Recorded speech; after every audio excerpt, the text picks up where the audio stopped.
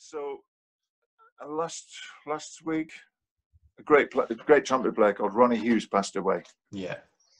Now, Ronnie was fantastic, and the first time I ever met Ronnie, he came up to Scotland, and he had been brought there by a guy called Ian Sutherland, who was a Scottish conductor, and he said, "I'm bringing my own soloist to Scotland, to Glasgow," which meant that Dave McLennan, the first trumpet, was out of work for the day. He had no work.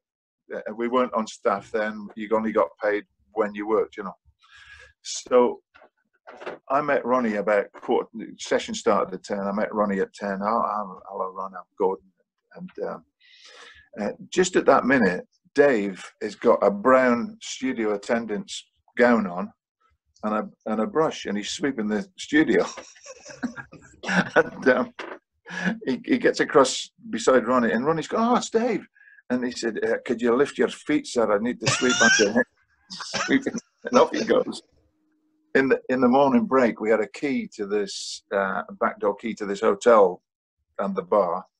So Ronnie said, "Where are we going?" I said, "Oh, come on, we'll go out here." And at this key, the back door into the hotel bar. Dave's behind the bar in a white shirt and a dicky bow. He was the barman.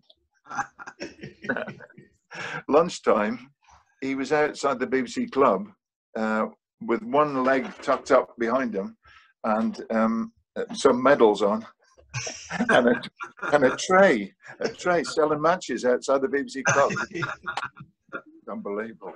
But the final thing was the Carol Kidd, who I mentioned earlier on, a great Scots singer. Her husband was a taxi driver in Glasgow, and they were going to get the taxi.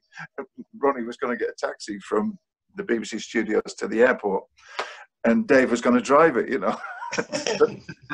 Well, at that time, you couldn't let him near the car, you know. He was roaring. He was a fantastic guy and a wonderful player, wonderful trumpet player.